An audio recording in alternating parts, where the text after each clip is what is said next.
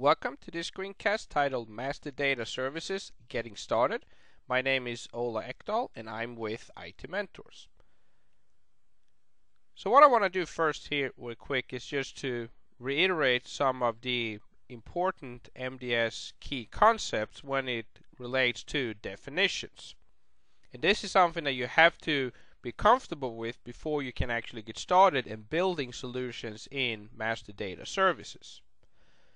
So the first thing that I want to discuss here is the concept of the model. So your model is going to be a container of related entities. And you can think of a model as a database within a relational database system. So an entity, which again, you're going to have a number or one or more entities within a model, typically one and more, is something that you could think of as a table or a dimension within analysis services. So we're going to have things like product and customer and country entities that we have defined or that we define within a model itself. We're also going to work with entity members. So an entity member defines the attribute values for a particular instance. So you see a couple of examples here that relates to bike, for example. And it could be that we have BKM18B-40 could be an entity member, or Mountain 500 Black 40, or just black. It's up to you how you want to define these entity members. And you can relate this to a record within a relational database. That's the metaphor that you can think of, or a dimension member within an analysis services dimension. We're also going to work with attributes, and an attribute is going to be like think of it as a column within a relational database, or an attribute within a analysis services dimension. And your attribute can be a text, numeric, date, time, and or file. And they can be sourced from another entity, so similar to a foreign key relationship between two tables in a database, in a relational database, or an attribute relationship between two attributes within an analysis services dimension.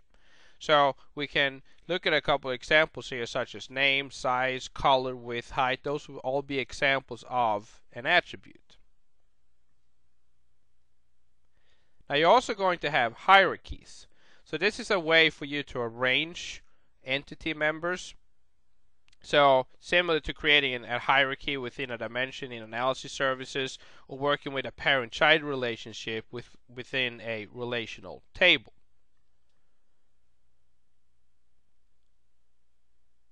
Now, there are some samples that ships with the product. So you can either go in and say, I want to go ahead and build models and entities and hierarchies and attributes and whatnot. However, if this is the very first time that you work with Master Data Services, it might be a good idea to install and deploy the MDS samples to get sort of an idea of some of the things that you can do with Master Data Services. So it comes with 3 sample packages, and you'll find them after you've done the installation in your program files, Microsoft SQL Server, Master Data Services Samples Packages folder. And the 3 packages that we are going to see are chart of accounts, customer, and product.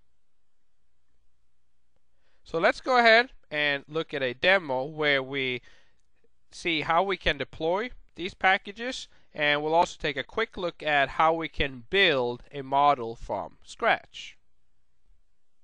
Here are the 3 packages that I mentioned earlier.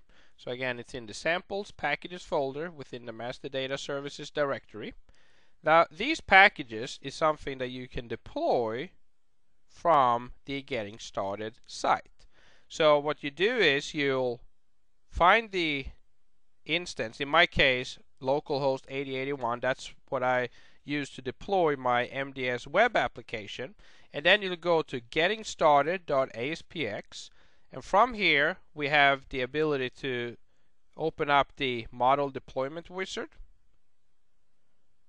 So I'm going to go ahead and create a package if necessary, or I can also deploy an existing package. So in our case, we want to actually deploy an existing package. Now, if I go ahead here and let's open up my default page, which is the actual main page itself, you can see that I've already deployed chart of accounts and customer. That means that I have one more package that I need to deploy, which is the product one. So I'm going to open that up, just browse to the directory that I pointed out earlier. We'll say open, and then we'll click next. And now it's going to load the package. Once it's been loaded, we need to click next again, and now it's actually going to go ahead and deploy the package. And this can take a couple of minutes to complete. The package has now been successfully deployed. So I'm going to go ahead and click finish. And if we refresh the page, we can see that here is the newly deployed product model. So if we go ahead and select that, and then we'll go into Explorer, we can go in and explore the hierarchies and entities and members and attributes and whatnot that has been defined for that particular product model. And here we can see a list of the attributes. We can go in and look at the various entities. And again, you can think of entities as tables that have been defined for the products model. We can look at hierarchies and whatnot. Now we can also go into System Administration.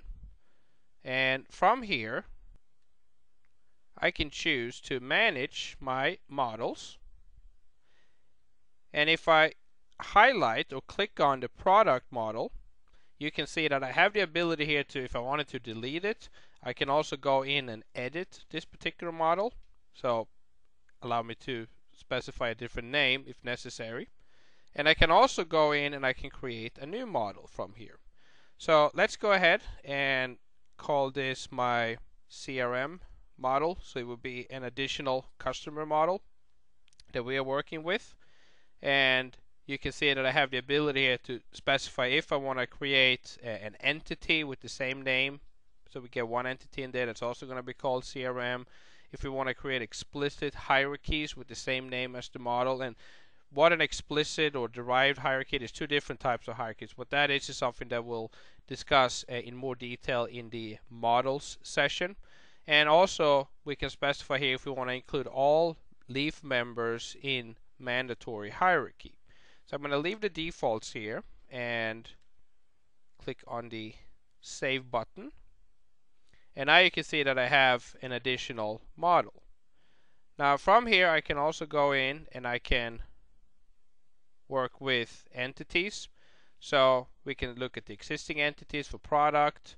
I can go into the CRM model that I just created. And you can see that right now I have my one CRM entity that was created since I did select to create an entity with the same name as the model itself.